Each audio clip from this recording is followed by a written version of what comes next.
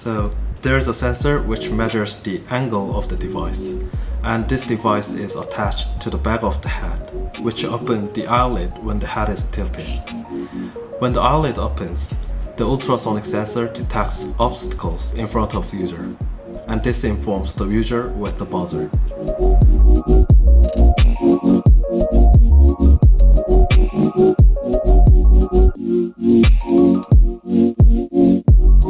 Rather than finding the solution, I try to point out and criticize what we are doing with our smartphones. I hope that this can stimulate the future of our society and reflect the absurdity in ourselves.